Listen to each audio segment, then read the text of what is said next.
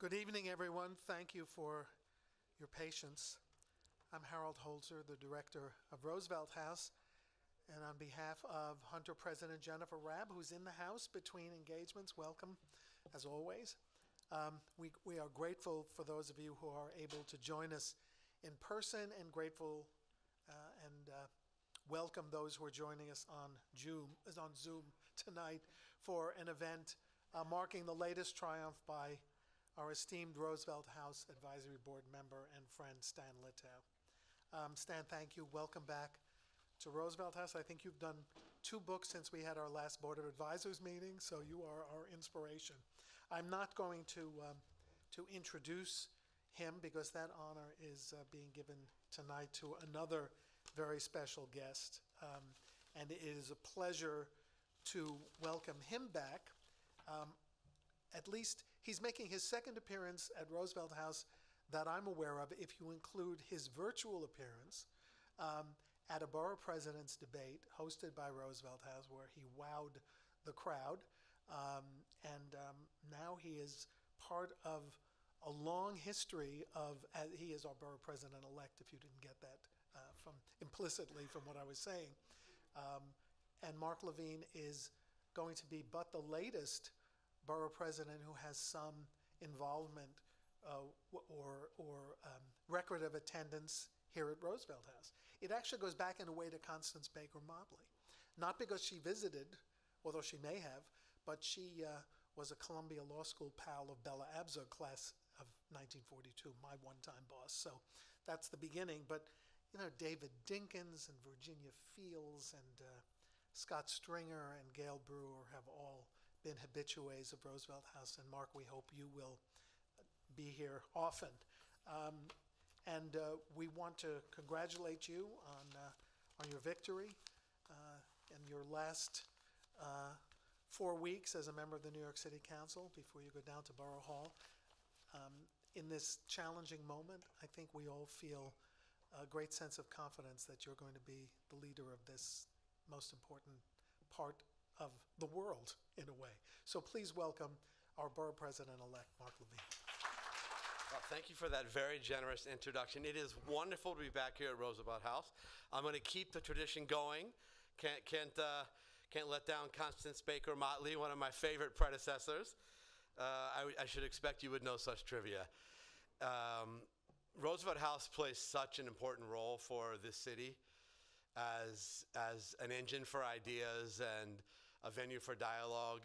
And we've always needed you, but I think we need you now more than ever. The scale of the challenges facing Manhattan and New York City is arguably the greatest in our lifetime, perhaps only second to the days after 9/11.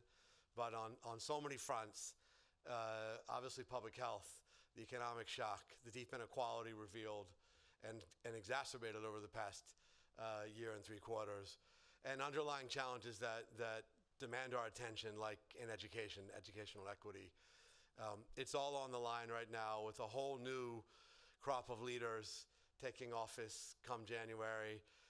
The most diverse city council in the city's history, 30 women, and we have a good crop of borough presidents too. 4 of the 5 of us serve together in the council and are good friends and colleagues. We got a little bit of an issue out there on Staten Island. Am I allowed to be partisan here, or is that there's probably not a lot of Trump supporters in the room.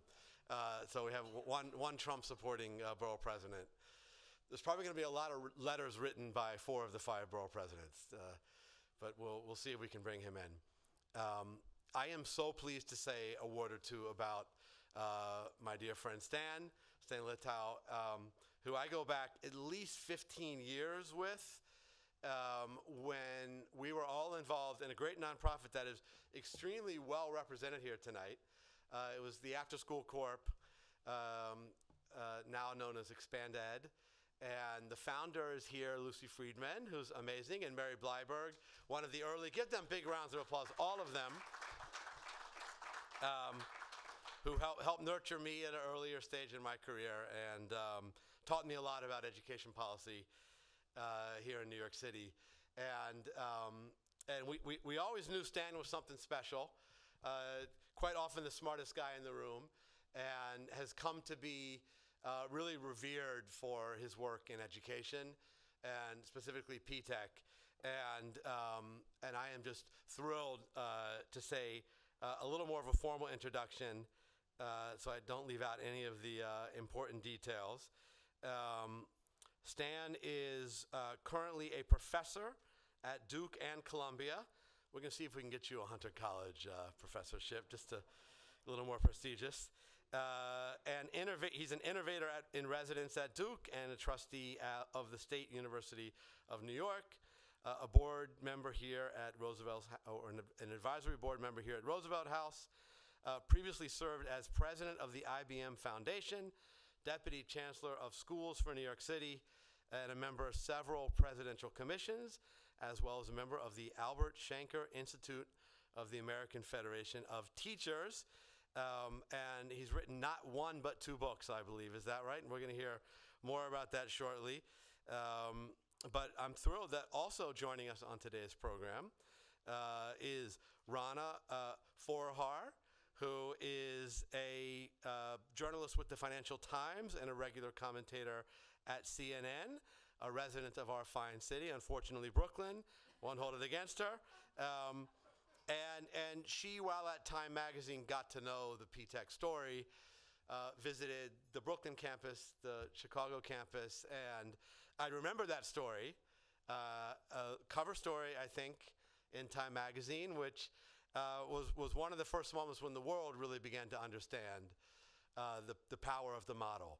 And so thank you for telling the P-TECH story and for being here today for this panel discussion. And thanks to all of you for coming out. I know you're going to be absolutely wowed by these 2 speakers and, more importantly, by the P-TECH model. Thank you for having me as part of the program, and I look forward to the conversation. Thanks so much, everybody. Thank you. Well, thanks, everybody. Thanks for being here. Thanks to those who are on Zoom, which I understand are many. And thanks, Stan, to you for having me come and chat with you about a story that I care really deeply about. As we heard earlier, I did about 10 years ago now, I think it was 2012, a cover story for Time Magazine about P-TECH. And it was, I spent months, actually, both at the school in Crown Heights, but the principal, Rashid Davis, is here, and he's incredible, and I'm going to talk more about you in a minute and embarrass you, so, get ready. And I spent some time also with the schools in Chicago, but since then, they're everywhere. You're in how many states now? 13 states. Okay, 13 states. You're overseas. We're going to talk all about the growth, but the thing that I'll just start with that made perfect sense to me was that this was a school that not only gave kids a really strong education in the basics, in literature, math, science, all the things that you need, but it also gave you a job at the end of it, if you wanted that. 6 in 4, you get an associate's degree. You also get a high school degree. But one of the things, as I was interviewing Rashid and seeing the very first class, actually, of kids going through, is that the model was moving faster than that. And so a lot of them were actually getting that work done within 4 years. And so it was just like, wow, we're reinventing high school. You're reinventing high school. And this was actually coming on the heels. I think the reason that I found you and heard about this was that I had had some discussions with IBM executives. And I'd asked them, what is your biggest long-term challenge? And they didn't say Apple or China. They said the mid-market skills gap locally. And here you are, Stan, the man that fixed that. So I guess maybe what we could start with is, how'd you get the idea? Well, I mean, back in coming out of the 2008 recession, Mike Bloomberg was the mayor of New York and was saying to the chancellor at the time, Joel Klein, what are you doing about connecting education to jobs? We need to find opportunity for young people to have the right skills. So Chancellor Klein mentioned that to our CEO at the time, Sam Palmisano, and said, we'd like to help, and I'll have Stan come up with some way to help. He knew I was Deputy Chancellor of Schools, so I had an opportunity to sit down, and I said, major companies like IBM and others are not going to hire students with a high school diploma. Those days are gone. So we're going to have to find a way to come up with a new model to get larger numbers of kids a college degree and the skills that they need. So I sat down and I wrote what this program might look like, a combined high school community college program, and I sent it in to the chancellor, who asked, would it be okay to share it with the mayor? And I said, yes, absolutely, and let's sit down and discuss it. And as I wrote in the book, he announced it on TV on Sunday. So then we were off and running, and the program actually had to begin because we actually had to deliver on this new model. You know, I remember when I interviewed you extensively for that piece and others subsequently. We've actually done work in the Financial Times about the P-TECH model as well, in part because it's being adopted in other countries now, and it's just, the problem, the challenge is so universal, this idea that there is a mid-market skills gap. Education is, you know, not bridging that. It's bifurcated. It's expensive in many places, particularly in the U.S. And so this is becoming really a worldwide issue. But I remember asking you, okay, how did you navigate all the not only technical challenges, but I don't know if you would say it was more at that time. It feels like it was to me, this sort of little bit of a cultural barrier of companies in schools. Because I remember coming, and I had a little bit of a prejudice maybe even about that. And you explained to me, you know, the sort of interaction between your work with the city and what you were doing at IBM. So maybe talk a little more about that and how you overcame some of these things. Yeah, it's a three-way partnership. It's the community colleges, it's the school system, and it's the private sector. And yes, there are a lot of people who are very skittish about getting the private sector engaged and involved in education. Or in any kind of public enterprise, because there have been lots of examples where that hasn't worked out so well. And I think it was important that the private sector partners needed to understand what your role is. It's a supportive role. The private sector is not developing a different curriculum. The curriculum that exists in all of the schools is exactly the academic curriculum. What the private sector is providing is mentors for every child. They're providing paid internships, they're providing structured workplace visits, and they're learning that if you want to get change, you have to listen, and you have to be a collaborator and a full partner. And the same is true of the community colleges. You know, we had lots of young people who get a high school diploma, and everybody makes an assumption high school diploma equals college readiness, but actually only 30% of the students who are low income and children of color who register in a community college complete. They need more college readiness. They need more support and preparation. So each one of the partners needs to understand that this is a collaboration. You bring your best skill and talent to the table, but you're not running the show. And this is an opportunity to develop a new model by getting people to collaborate and work together in a different kind of way. What was your biggest challenge along the process, from the time that this announcement was made on TV to the time that you opened the first school? Well, I think the biggest challenge was to go on from the idea of a grade 9 through 14 combined high school community college into a structure that would really work.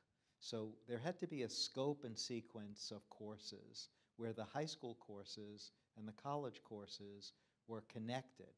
We needed to find a great leader, and that's where Rashid Davis came from. We had to make sure that no key stakeholder was left out.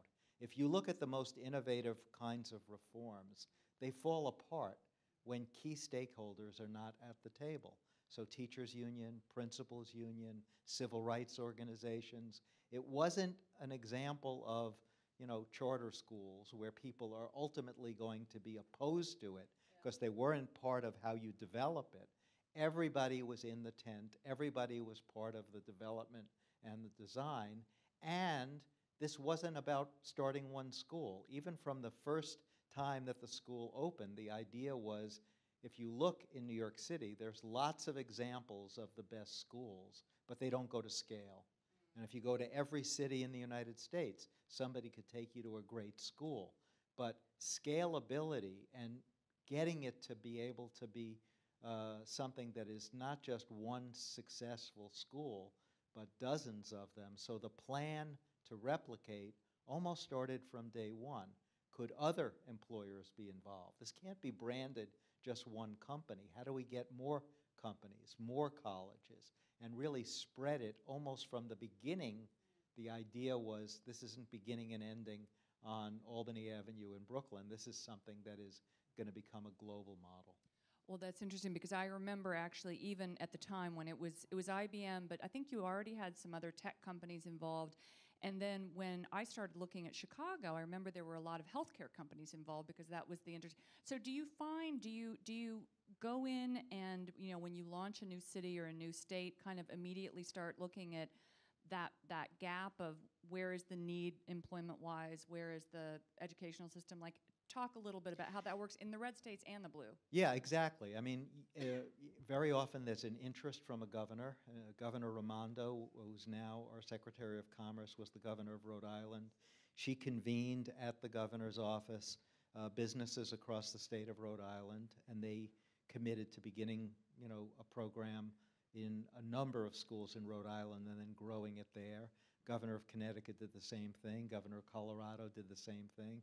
So they bring together the best business talent. They convene the education leadership. And it's don't leave anybody out. Begin it with the idea that everybody plays a role at developing the model. And large numbers of businesses are interested. When you look at it right now, there are literally hundreds and hundreds of businesses that are partnering and collaborating with P-TECH schools. I was in Colorado last week. They just launched a new P-TECH school in cyber. And the business partners are Comcast, Cisco, and they're all pledging to do the same kinds of things. Yeah. They're also starting a new P-TECH school in biotech, and they'll all be in the healthcare area. So there are green jobs P-TECH schools, there are healthcare. The one that launched just in Staten Island, which was the only borough left out in New York City that didn't have a P-TECH school, and the business partner is Northwell Health. Interesting. I have to, since you mentioned Rashid, I have to just pick up and say, I spent a lot of time in Rashid's school, and I actually looked at it. I have a 15-year-old son. We put it on our list, in fact, for the city, in the city lottery. Spent a lot of time there, and something that really struck me early on is how you had made this your personal life mission to make this school work, whatever it took, and that you were so, I just have to tout Rashid for a minute, you were so attuned not just to the educational needs of the kids, but what are their other challenges, what might be going on. And I remember you talking about how some of the kids lived in spaces where they didn't have a quiet place to study or to learn. Okay, we're going to figure out how to keep the school open longer. We're going to figure out how to, make things work. And there was just such a mindset of that. And the kids picked up on it. I have to also talk about seeing the workplace learning class, which really blew me away. So workplace learning is one of these classes that I think, came out of this unique business collaboration. And you watch these kids working to actually start their own businesses. They're part of national and international groups, that many schools do this and use it as a way of learning. But it was fascinating to me, and I'm sure all of you that live in this world, this corporate world, a world of a certain kind of manners and poise that you have to put forward, to see these kids learning how to do that with each other, not just learning, the math of this or the writing part of this, but all right, gosh, nobody likes my idea right now. I'm the CEO. How am I going to, turn the tide here? How am I going to, change minds, win hearts here?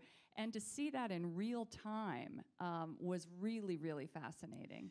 I think it's also important to note that there's no screen for admissions into any of the P-TECH schools. There are 200, almost 280 of them now, all around the world in 28 countries, 13 different states. But there's no admission screen, no test to get in, no examining your grades. And consequently, by letting every student in, you're serving a low-income population, you're serving students of color, many of them far behind in grade 8.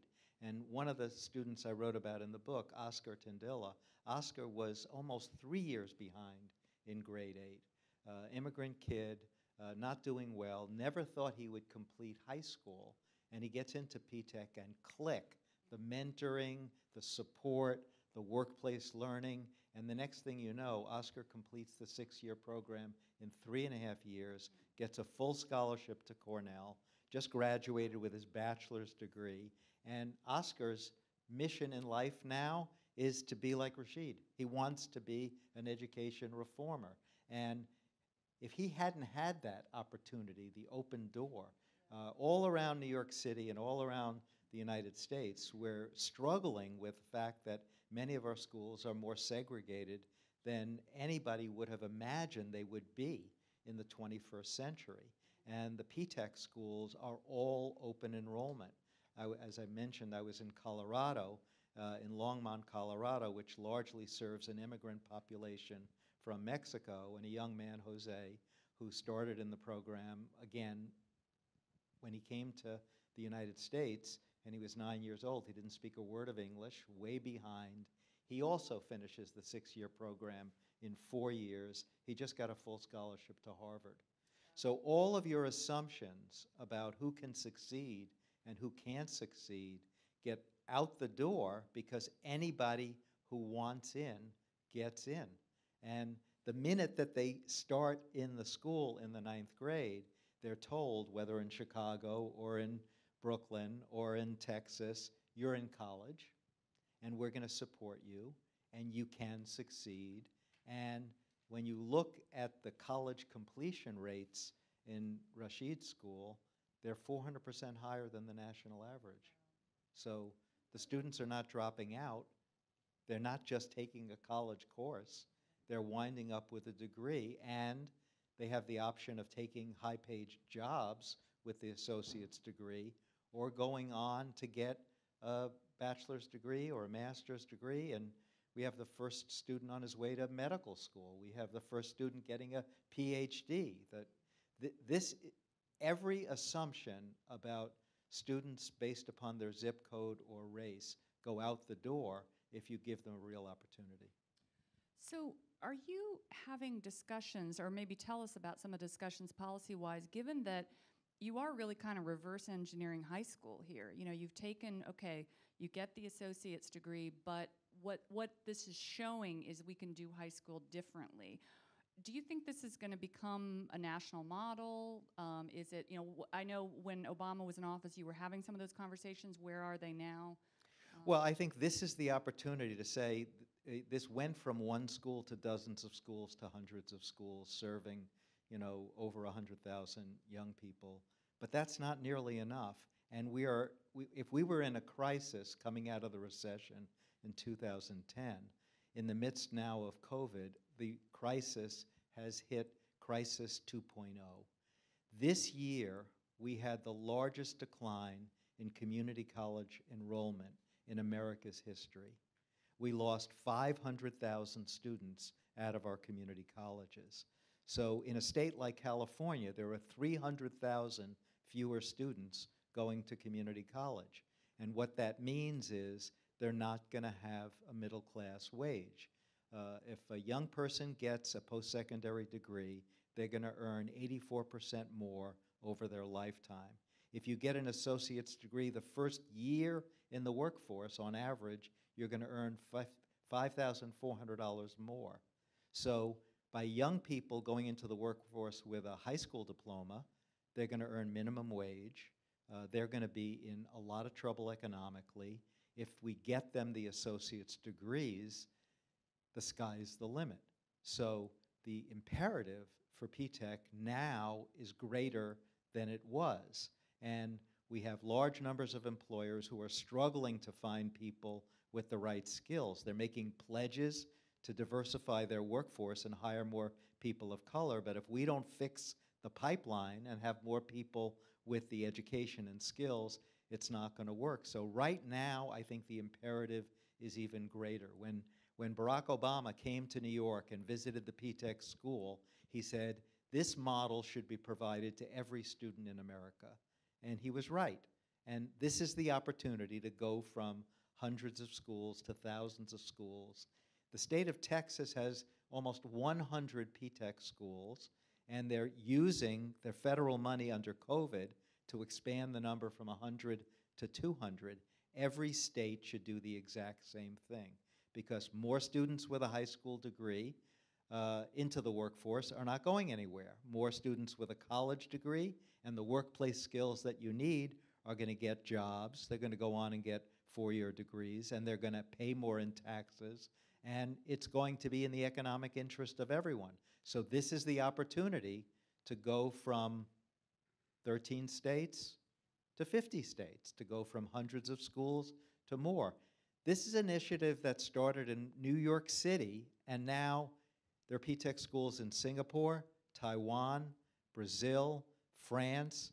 The president of France, President Macron, 4 months ago got up and said, P-TECH should be provided to every student in France. He said virtually the same thing that Barack Obama did. And he said, I am committed to spreading this model across France. Do we really want to have it spread every place in the world and not in the United States? We developed the model here. It works. Not one student in a P-TECH school anywhere in the United States has taken one remedial class. Do you know that how much remedial classes cost us last year? $12 billion. So you want to save the money?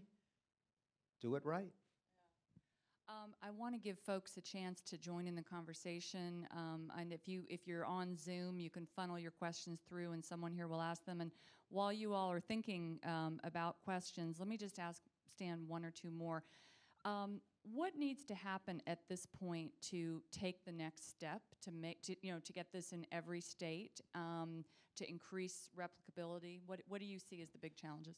Well, it's important to know that the P-TECH school doesn't cost a nickel more than any other high school. This is not about philanthropy. This is not about increasing the budget, so it doesn't cost a nickel more. On the other hand, while the students are on the high school register, they're taking college courses, so they have to cover the tuition. So right now, states cover the tuition.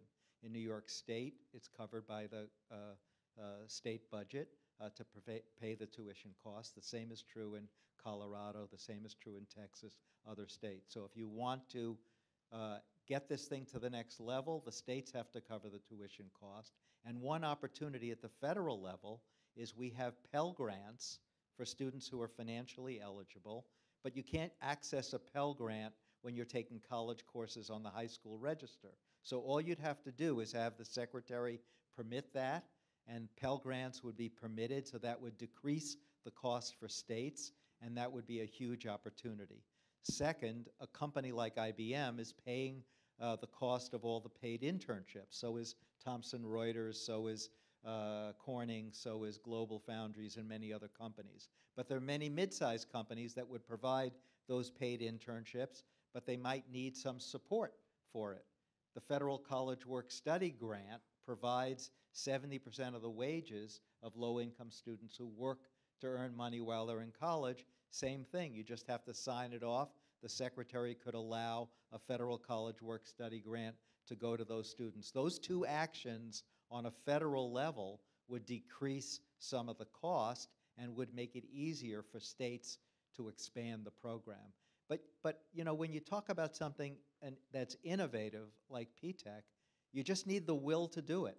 You need to get governors, you need to get the President of the United States, you need to get leaders throughout the private sector and public sector to say, you know, this new model of education works and we want to do it. You know, there was a time when high school wasn't mandatory in America. We only made high school mandatory at the end of the Second World War.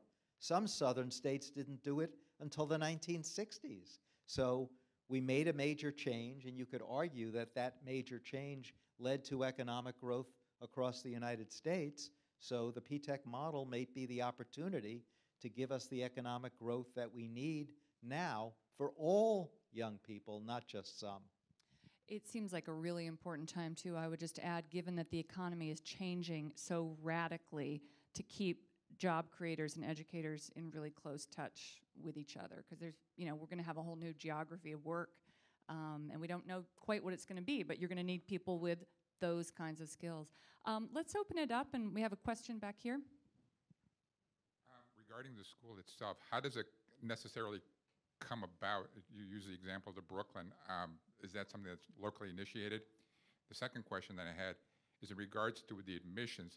Is there demand that exceeds the visible spaces? And if there is, how do you deal with that so all those people that would like to have that opportunity can have that opportunity? And third, are the companies that sponsor the particular programs, does the students actually end up with actual jobs at those particular companies in the end?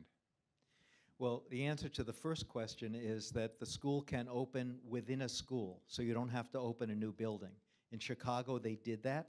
It's a brand new building, and the entire school is P-TECH, but most of the P-TECH schools around the country are a school within a school model. So a cohort of 50 or 100 students can begin in grade 9 and expand in that building, so it doesn't require building a new building or leasing a new building, zero cost to start a P-TECH. And I'll give you an example. In the city of Dallas, Texas, every single comprehensive high school in the city of Dallas has a P-TECH school within a school in it.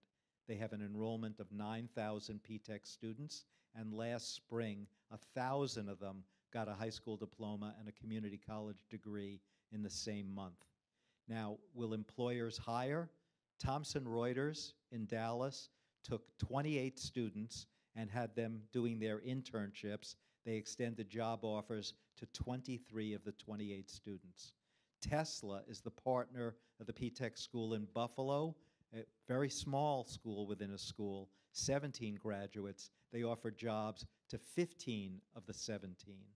IBM is hiring, Corning is hiring, Global Foundries. So the employer makes a pledge and signs off to say that students will be first in line for an interview for any available job.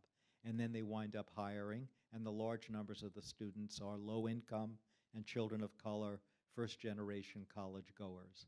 So there's no barrier standing in the way. One of the reasons I titled the book about P-TECH, Breaking Barriers, because you eliminate the barrier in the design. So any student gets in, you don't just prove that it only works for the highest achievers.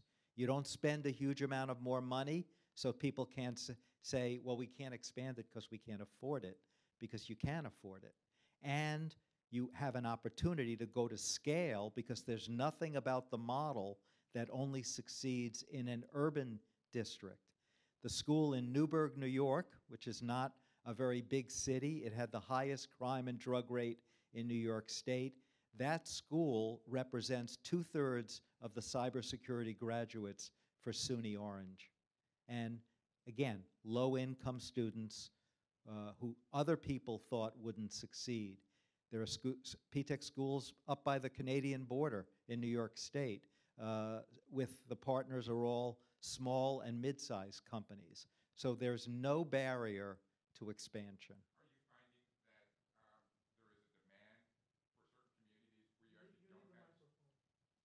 Are you finding a situation where the demand exceeds the Yes. actual P school? And how are you dealing with that, with those people lining up to want to get in that particular P school and it's just not there, or they don't have the capacity? Well, they don't have the capacity, so the only solution is to start more P-TECH schools. That's the policy challenge for our leaders in states across the United States. As I use the example of Texas, following New York's model, they have an RFP that they send out to the state of Texas. It's the same RFP that was developed in New York State. They just changed from New York to Texas. It's growing all over the United States and it's growing all over the world. There's no barrier. There is the demand. There is the opportunity. More and more employers would be interested. We just have to make a pledge to do what Barack Obama and President Macron and others have said. This is an opportunity that should be provided to all students. Question over here. Thank you. And thank you, Stan, of course, for your insight as always.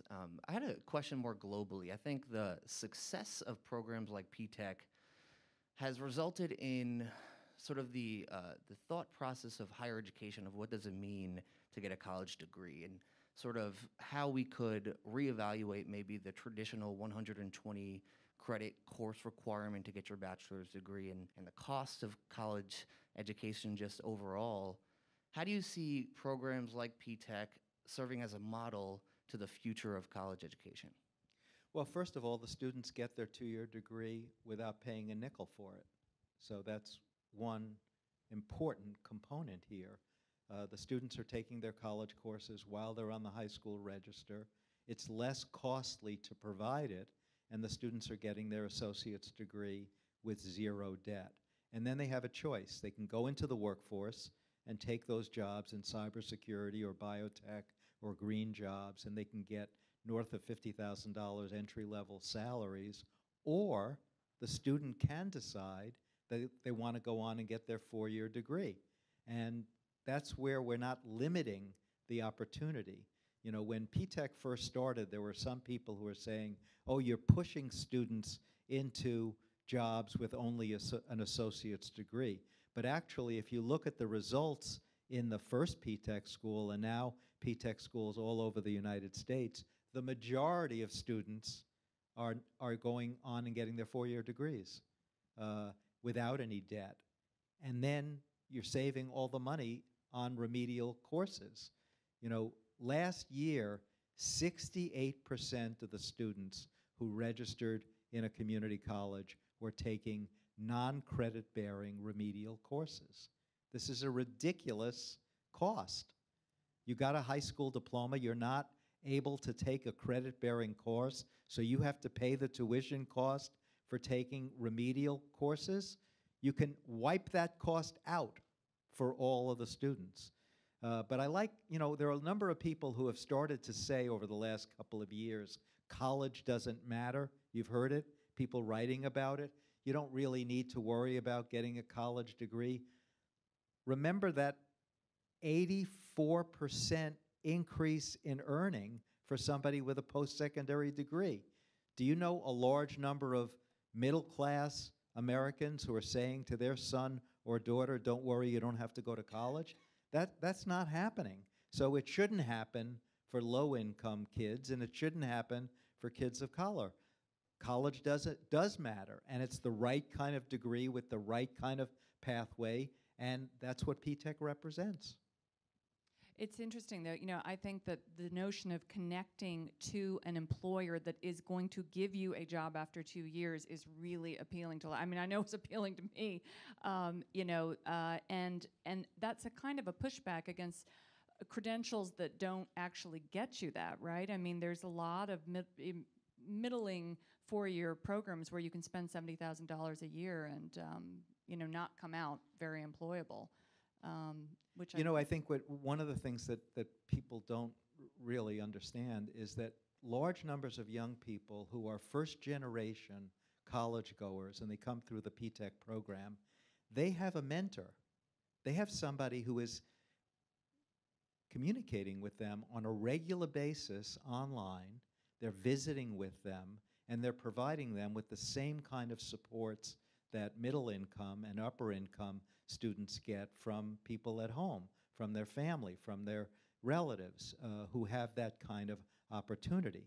And students begin by getting that mentoring and support starting in grade 9. You know, when we offer the internships at the P-TECH program, it's the summer between junior and senior year in high school. So, you know, a lot of employers hadn't really had an experience of offering internships for students who are still in high school. But what they found is that the students were not only, you know, ready for the internship, but they were learning on the job, and that's why they developed relationships, and that was how the students got, you know, the job offers when they graduated. Other questions here? Recently there was a convention of business leaders and CEOs, like 300 of them, and they were asked a question, and the question was, what is the biggest problem you have running your business today and making it grow successfully? And the answer was unanimously an undereducated workforce. Exactly. Every survey, Fortune 500 companies, you name it, they say that people that we're hiring lack writing skills, problem-solving skills, and what students in the P-TECH schools get is they get a strong academic curriculum, as Rana pointed out, but they also get it combined with those, what people used to call soft skills, which I would prefer to call essential skills: problem solving, writing, presentation. We brought Kathy Hochul, when she was Lieutenant Governor of New York State, to visit the P-TECH school in Newburgh. And she met a young girl who was in the 9th grade. And she asked her, tell me one thing you learned in this P-TECH school that was unique or different. And the girl looked at Kathy and said, I learned how to do an elevator pitch. And the lieutenant governor at the time, now the governor, said, what's an elevator pitch? And the girl said, you don't know what an elevator pitch is? And she said, yes, I do know, but you explain it to me. And this 13-year-old girl said, when you have a complicated piece of information to communicate and you want somebody to agree with you, you have to sit down and think about how you're going to communicate that in only 5 minutes. The reason it's 5 minutes is because the elevator is going to get from your floor to the ground floor. We walked out after it was over, and the now governor said, that girl's amazing. 13 years of age. And that kind of problem-solving, communication is stressed in all the classes, not just the workplace skills, but you visit a P-TECH school and you walk in and you'll see students problem-solving, working in groups, and they're learning the workplace skills while they're learning their academics. Question over here. Thank you. I have a question, actually 2 questions from some attendees who are joining us virtually. The first is from Gary Beach. He says, Stan, you mentioned President Macron of France wants to spread P-TECH model everywhere in the country. That's probably easier in France because it has a centralized national education ministry. Here in the US, we are tethered to 13,800 school districts.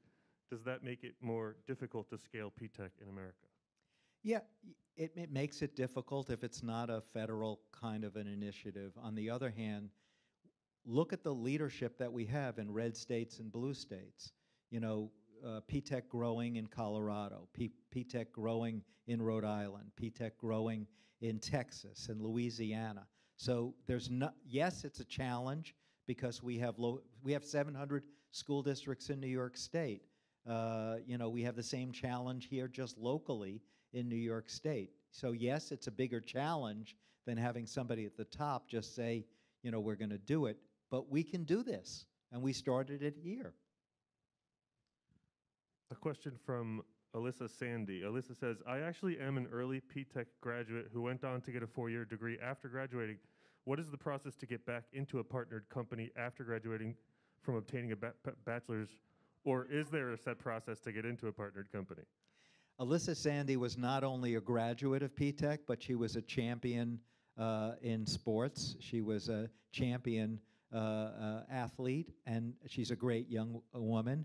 And Alyssa, contact me, and I'll be happy to help you. I think there would be many employers that would be looking to hire somebody with Alyssa's skills. A couple more questions here.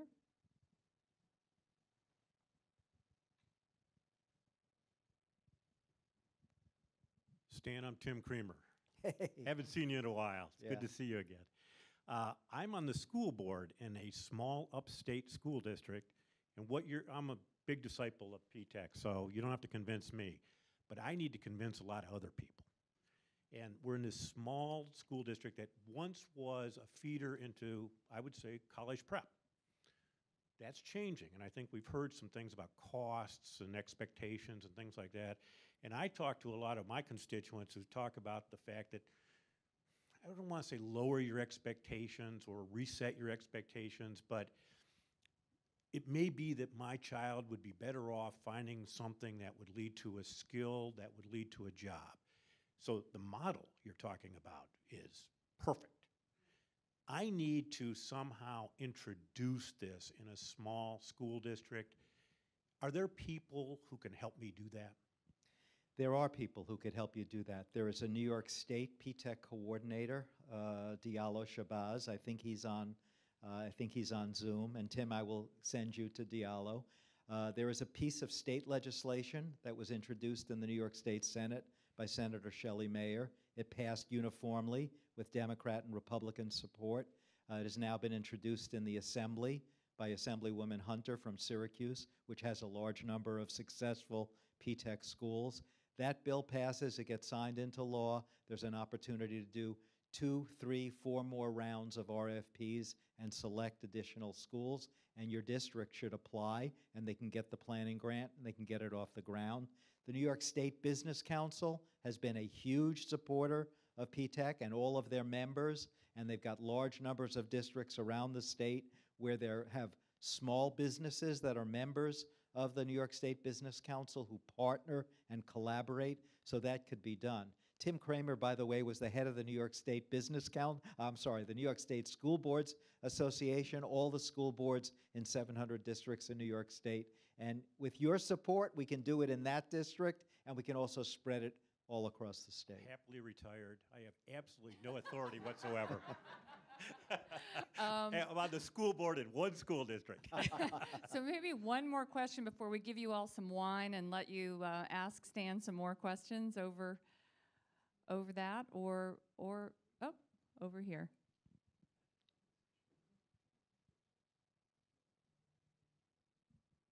Hi, Richard Riggins, Managing Director of Career and Wellness Services at The Door, Center of Alternatives. And so I'm asking for non-traditional schools. I'm here representing nonprofits that have or exist within the realm of having a high school that exists within a nonprofit. And so I guess one of my questions is, how would I be able to think about, or how should I approach replicating something like P-TECH within our school environment? Because I think that, Stan, I'm so proud of you.